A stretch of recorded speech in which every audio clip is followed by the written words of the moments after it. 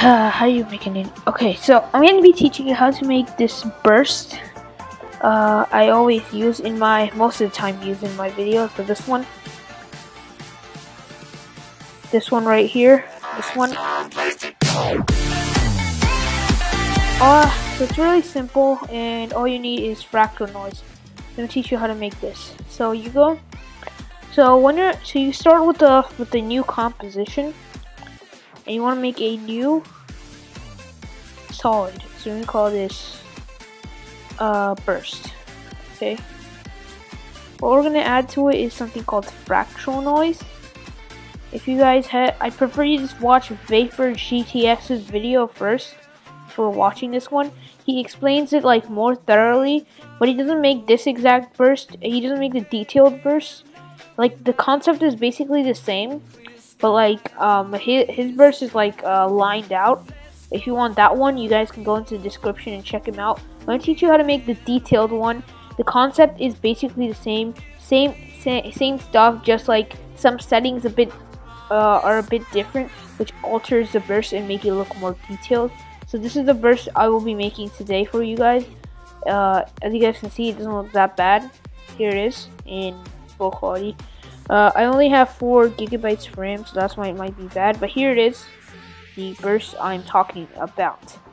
So I'm gonna teach you how to make this. It's not a PNG or anything like that. It moves. It's made in fractal noise. So I will be linking a project file in the description below, so that all of you guys can actually like use this burst. And if you guys really like want to learn how to really want to learn, I'll release a project file at 25 likes if you want the burst, or you can just watch this tutorial. So here you go, guys. Pretty much, I would never make this tutorial. I'm only doing it for views. Okay, so what I did was basically, I'm gonna put this on quarter because I don't want my thing to crash. So what I did was basically, you guys can see right here. There's like this stuff. See. So first of all, I changed the contrast to 184, and I changed the brightness to negative 16.1. 16.1. And you can end up with something like this. Okay, guys. So then I changed the scale width and height. So the scale width is 38.6. So to change the height, you need to turn off uniform scaling. You change this to 38.6, and you change this to 86.2. These might be different in Vapor GTX's tutorial. So this is what it looks like for me. So you guys can copy this down. I'll be waiting. So you end up with something like this.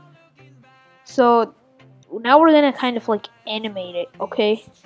So to animate it, what we do is we go about like a second right here, and this is where we're gonna add our animating keyframe. So if you just, all you need to do is double click on this fractal noise over here, and you should come up. This should come up. So first thing you want to change is go into transform, and then click on the offset turbulence. So this is where, so you want to drag this point. So go on the first keyframe and drag this point right around over here on the top corner. Then you go right around here and drag this keyframe right here in the middle. So this is like the middle right here, but like the middle, and then just divide it into half again, so that you get it to the middle, to the middle again. Now you should end up with something like this. Don't worry if it kind of looks sloppy. That is perfectly fine. I don't know. Just delete this keyframe. Whatever happened there. Don't worry, that shouldn't happen to you. You just go with this. I would prefer you actually like try to make it somewhat straight. I don't want it to like go wiggling off. So try to like make it in line. So this goes right here. See, not bad. So you end up with something like this. So the next thing you guys want to change is something, is the evolution. If you know how to use turbulent displace, this is what you use to like change it up a bit so that it starts to move a bit. If you guys know how to use turbulent displace, so you just move the evolution and it looks something like this. Hey, not bad, right? So the next thing we're going to do is use the same thing Vapor GTX did in his tutorial. Use this, make a mask. So I'm going to duplicate this layer for help. And the first mask we're going to make, so I'm going to hide this layer, okay? First mask I am going to make is on top where you can't see a thing. This is the first mask I'm going to make. So you take the mask, keyframe it, and then copy this keyframe. Control C or Command C, whatever you're on, Mac or Windows, depends. So, and then you paste it in. So you just click on Control V or just click on the layer, the bottom layer, and click on Control V. So what you want to do is you want to go into masks, mask path, and just keyframe it. So it's already keyframed for you because we just copied and pasted it. So take the keyframe and move it over here. Then what you want to do is like go right about, you see, so if you like zoom in, you should get like a 0, a 10F, and a 20F, and then like a 1 minute F. So you just put it in the middle, like about right in the middle of these 2 points, like right there. And then you create, you delete this mask, and then you delete this mask up on top.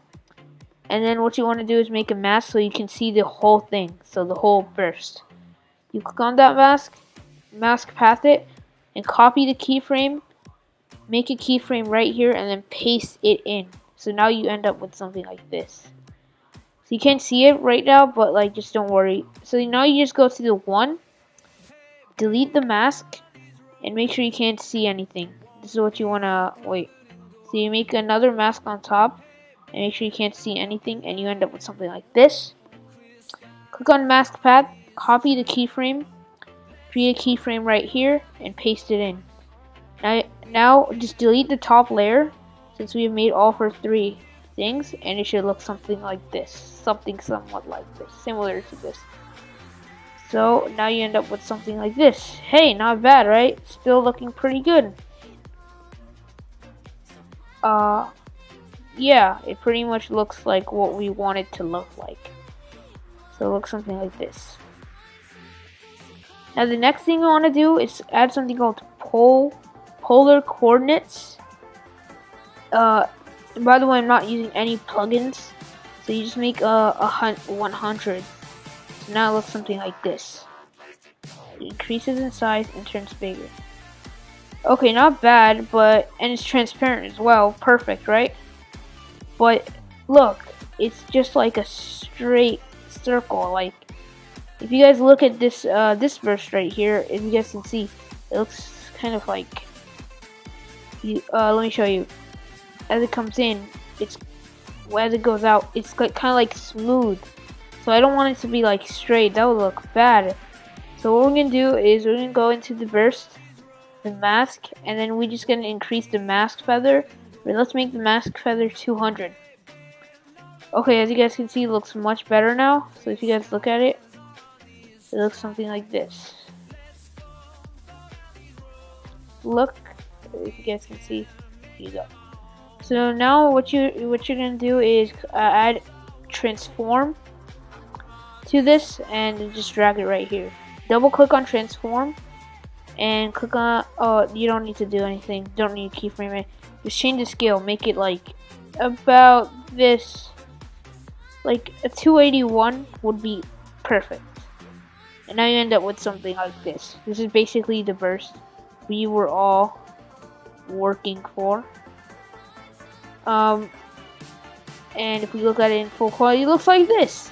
Hey, we just made a burst.